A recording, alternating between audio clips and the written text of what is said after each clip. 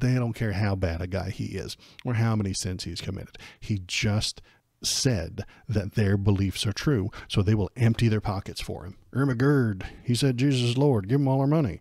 I'll tell you what, Trump came out there and alluded to the Lord's Prayer.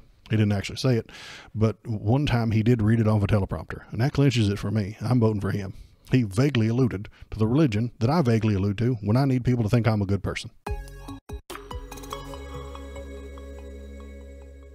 Did Kamala Harris tell hecklers they were at the wrong rally? She did, but it's unclear if the acrimonious rally attendees said to prompt her response. So, two goobers yelled out something in the crowd, and then she said, "You're at the wrong rally." Here, let's watch.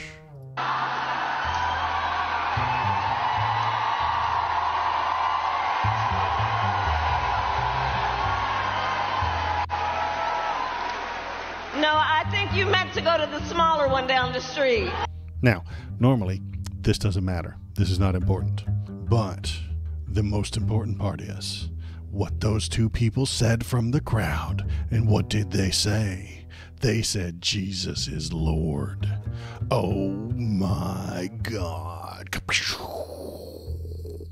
This means Christians aren't allowed at her rallies. This means Christians are second-class citizens. This means that the religious people are being persecuted. This means that Jesus is Lord. It needs to be chanted. Our religious slogans.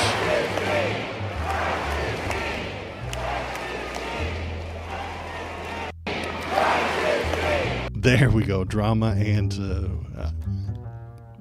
emo Waldos. So, is that what they yelled? Sure. Who cares? Did she tell them to go to the other one? Sure. Who cares? But Christians need that sweet, sweet persecution. They need it. They gotta have it. And they hate her. So any accidental slight towards them means that they are correct to hate her. So now Trump, in response, is going to do the only thing he can do, which is to just double down, triple down, quadruple down on the religiosity. But as I look back at my life's journey and events, I now recognize that it's been the hand of God leading me to where I am today. And they love it. Oh, those Christians love it. They love that sweet, sweet lip service. Hello human, it is me Canuch. I need you to press the subscribe button. I have to feed my many AI babies. Okay, here we go. Just regular, normal, everyday things that aren't weird at all. Nothing weird about this, you guys. At the church with the screaming baby and the sad boy. Nothing weird about this. Just a normal day in Trump's white America. This is just, oh, they're so happy. Look at all those happy people back there. All those happy white people. They're so excited. They're so just fucking weird, right? That's not normal. What am I seeing when I look at these people? Giant, screaming gullibility. The gullibility of the American Christian right wing is inviting fascism into America. Religion, much like cryptocurrency, the economy, house parties, and orgies, need people involved to buy in and be a vocal participant. They need the vibes, they need the positive affirmation, and lots of people. These are large group activities. If I create my own money, crypto, paper, or coins, it's of no value because nobody recognizes it, nobody accepts it, no one is participating. I have to convince a lot of people that this coin that I invented is valuable. If I am alone in my house dancing, it's not a party. I need to convince many people to come over and dance and drink and do whippets. If I am alone in my house jonking it, it's not an orgy. I need to convince many people to come over and get naked and sticky. Okay? The same goes for religion. If I am alone in my house talking to ghosts and they talk back, I'm a crazy person. But if everyone I know is in the same room talking to St. Peter, who died 1800 years ago, that's a religion now, isn't it? It's because of that severe need for people to accept and normalize religion that leads them to be easily manipulated, which is what Donald Trump is doing. He's manipulating them. Lip service is all they need. And lip service is all that Trump has ever provided. Trump will bankrupt Social Security while looking into the camera and promising you to protect it. He will cut the taxes for Elon and force the DOJ to drop charges against Elon's companies, all the while looking at the crowd and telling them that he's going to help the American workers. On hidden cam, he says, grab him by the pussy. He helped kill Roe v. Wade, and he is liable for sexual assault. But he told a group of women at Fox News Town Hall last week that he was going to protect them. Lip service is all he ever offers. He is no Christian. He never has been. That would require him to believe in something more powerful than himself. He's much too much of a narcissist to accept that. So he offers them lip service, and they love it. Absolutely love it. Conservatives love the performative religiosity from him. They gobble that bullshit up and ask for more. They don't even care if it's bullshit. They don't care how bad a guy he is or how many sins he's committed. He just said that their beliefs are true, so they will empty their pockets for him. Irma Gerd, he said Jesus is Lord, give him all our money.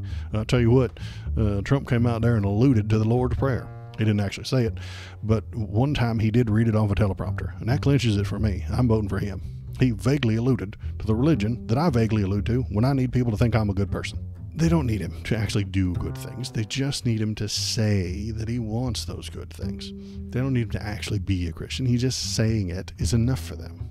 They're so far underwater in this sunk cost fallacy, they can't even see sunlight anymore.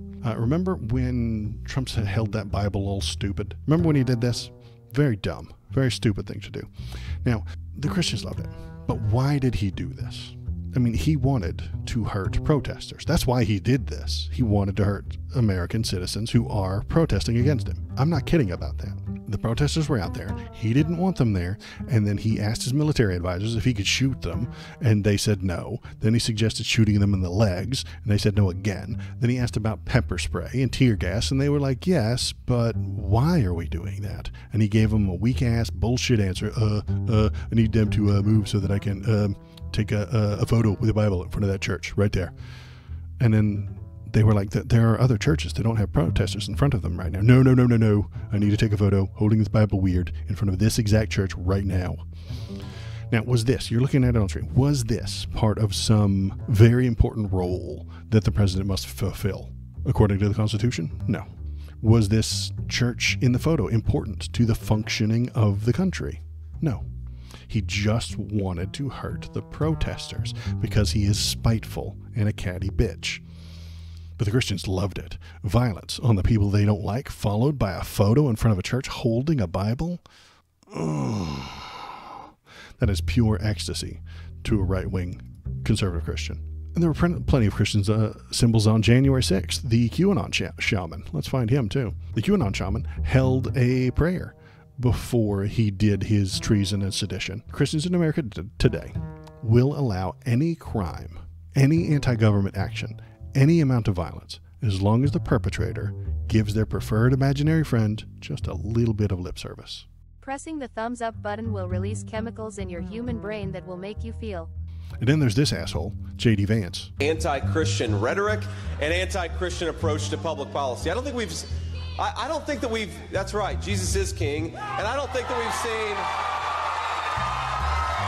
And then they cheer for him. J.D. Vance, Jesus Christ, he is no Christian. He was an atheist back in college, but he converted to Catholicism later. Why did he do that? Did he have some magical awakening? Did the God of the universe reach down and talk to him personally? I doubt it. I bet he just saw how easy it is to control Christians. He can do anything he wants as long as he gives a little bit of lip service to Jesus first. Commit any crime, spread any hate speech, preach violence and stochastic terrorism all day long as he loudly says a prayer first. If you are hate watching this and you are a Christian, please listen. Fascism is here in our country, and it is using the flag as camouflage. Trump and Vance will use your cross as a weapon against their political enemies. They will demand that you comply with their anti-human, anti-freedom agenda because they pretend to be your religion for a few minutes. And if you cheer them on, you're a bad person. Stop lying to yourself. Stop being a rube. Stop being willfully blind. Your gullibility is going to get people killed. I am the algorithm. Click on this video to make me happy. You wouldn't like me when I am angry.